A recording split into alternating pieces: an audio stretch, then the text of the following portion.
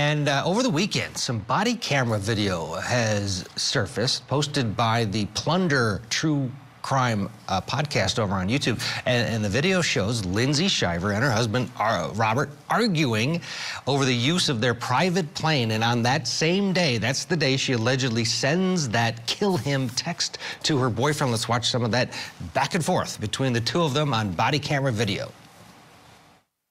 What's going on this morning?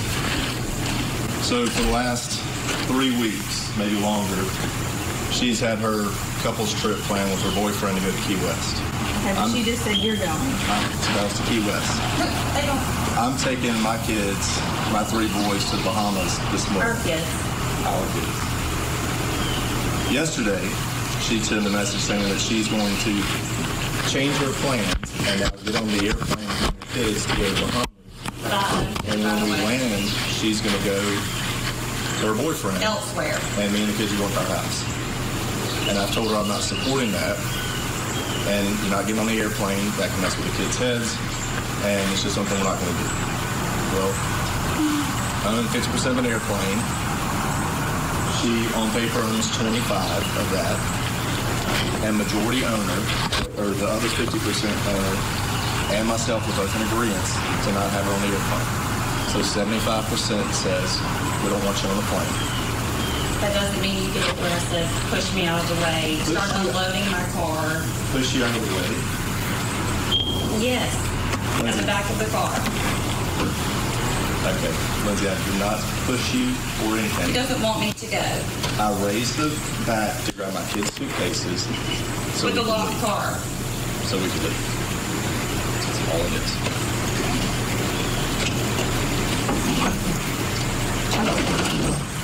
I'm going to tell you both, like I told you a minute ago, y'all have filed for divorce, okay? In situations like this, the best thing that we always recommend is y'all separate. So this was the two of them in front of 2 officers as they tried to use their private plane and go on separate vacations.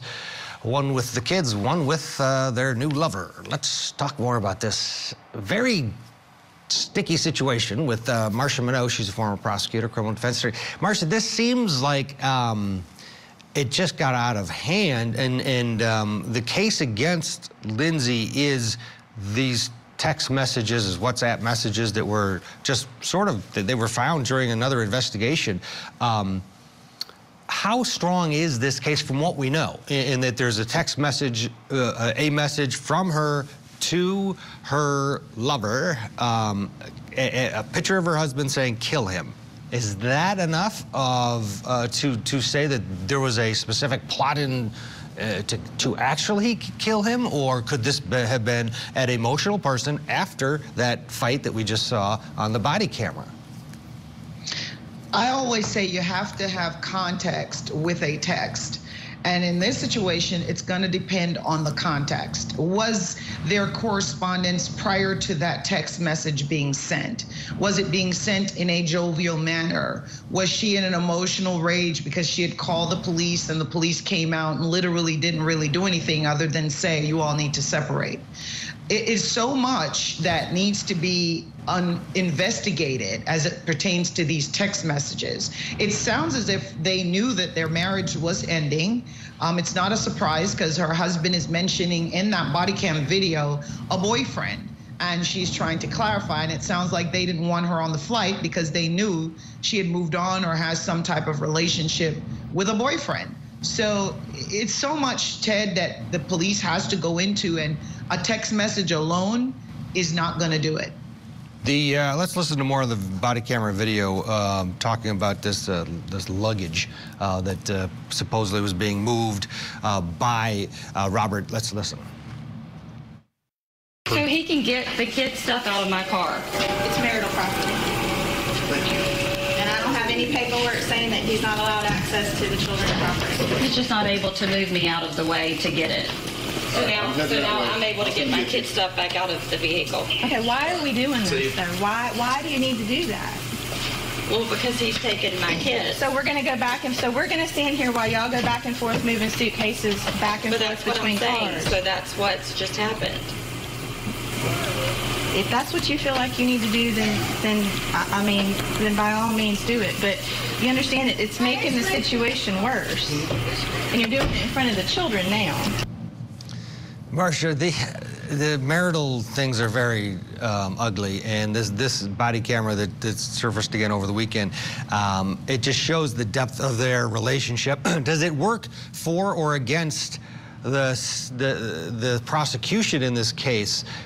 Because everybody can relate to the turmoil that is within an interpersonal relationship. And to your point earlier, it doesn't necessarily mean the end game, that there was a real murder plot hatched. Because this video footage that we're looking at shows two people whose relationship is falling apart, and unfortunately their children are becoming collateral damage in the fight. It's not uncommon. People across the United States fight over children, fight over property, and fight over relationships on a regular basis. That in and of itself does not mean that you are planning or you have conspired to murder your spouse. Now, it may be connected to it because the relationship is ending, and if you use this as a prosecutor to show the relationship is ending, this is circumstantial evidence that she had it, she can't control the children, she wants the children, she wants the house, she wants the private plane, and that's the motive behind the text message, absolutely a prosecution can use that. But defense counsel can kick in and say, this is two people fighting over children, property, and there's nothing associated with a plot to murder someone here. Here, let's listen to some more. They're talking about their relationship on this body camera to the officers who were just standing there watching this unfold.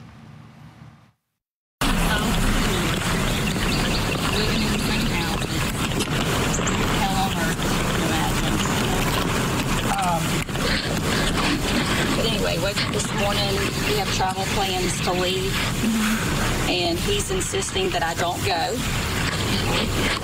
And then I have my keys. He moves me out of the way, starts trying to unload my car. Tells me he owns the car, he owns the rights to it. He's got super aggressive, and that's when I called immediately because he's been physical before, and I'm just not doing that. So are you just wanting to leave? Or is he supposed to be going with you? Yeah, we're supposed to be going with our kids. Okay. All right. So I don't know that's what I was asking dispatch, like what y'all can do if there's even, but of course now he's inside acting. I mean, I don't know what it is that you want us to do. I mean, if y'all have filed for divorce and y'all are going on a vacation, other than telling him he needs to calm down, I don't personally recommend you go on a vacation if there's an issue like that. 3-6. Right. The more I watch this video, it's like, okay, rich people, get it together.